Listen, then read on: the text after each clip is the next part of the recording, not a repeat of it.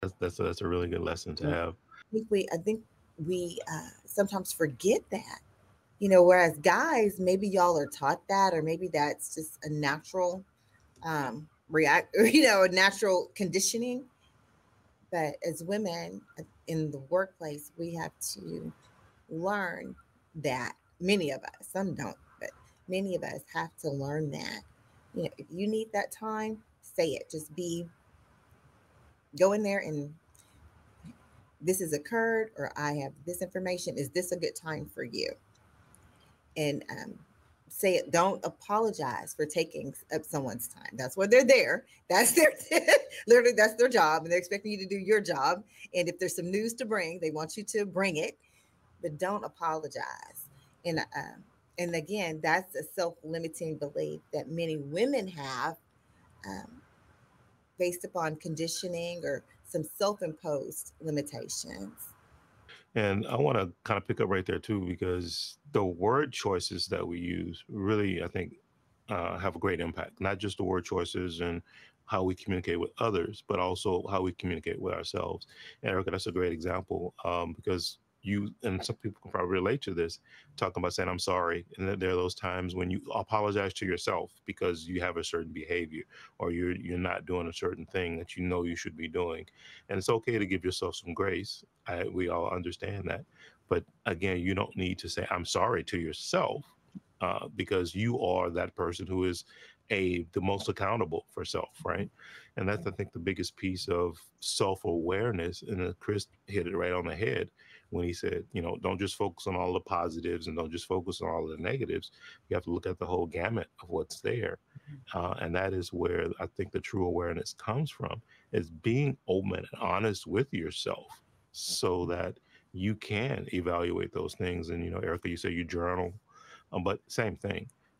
What do you focus on when you're journaling? And when that one little thought creeps in, and you go, I don't want to put that on there because, so you're actually limiting what you're really exposing your thought process to, because you can say, I don't want to capture that, but I want to capture this, because you want to stay on the positive side of it, however that may be.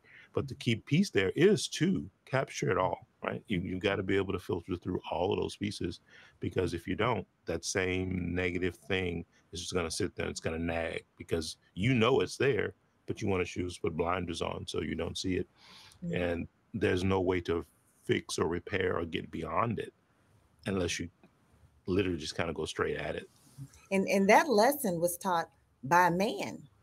So Mm, when you guys have women in the workplace, especially women who are just entering the workplace, or they're trying to grow professionally into where you all are, if you see that, sometimes the person's personality is that you can't address it or help help them in that way. But if it's somebody that is coachable, by all means, share with them lessons that you all learned in dealing with how to maneuver in a corporation, or how to maneuver in a law firm, or, you know, show them how it's done. Because at least back from when I was growing up, a lot of girls did not receive that confidence, that coaching on how to approach those situations. So mm, if you see someone do that, really, like a guy or a woman or man, uh, if they're open to coaching, then share with them a way to approach it differently, so that way their career can keep progressing and they're not limiting themselves. I don't know how, if somebody's not open to coaching, I don't know what to do with that.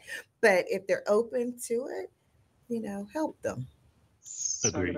I got a question, Erica. So I know exactly what you're talking about because I did do that for a long period of time. Um, and so I guess the question for you is, with the coaching, Mhm. what else helps you get past that? Because, just that little component of I'm sorry, or putting yourself down, or always feeling like you're, hindering or causing someone else, whatever it is. How do you do more than change that? Like, how do you, because it's just not something that's deep, like that's deep, deep, deep. You have to. If it's coming from someone uh, that you respect, you practice it. You practice it until you feel it, until it becomes natural for you. And it's really a part of really faking it until you really make it. Because if you pretend it, a lot of times people are going based off of perception. They're not, masterful, they may be manipulators, but not masterful manipulate. They're going by perception and a lot of what they believe about themselves and projecting on you. So they don't know that you're really not that confident. They don't know. They're not confident themselves. They have their own mess going on. But really practicing, and if you have a mentor who pours information into you and helps you along, giving you some tips on how you can further your career, um, then practice it. Right? And you notice. Lots of times we notice that when we're doing something, we notice that it's weird, or we shouldn't be saying it. So when someone you respect uh, kind of gives you some tips, some different alternatives on how you can handle a situation, practice it and see how it fits. And if it makes sense to you, do it. Just keep practicing it that way until it just becomes automatic for you to react like that. That's what I've had to do. And there are many a times when I go places and and I've shared that with y'all before, I'll be at home or I'll be in my car before I even get out.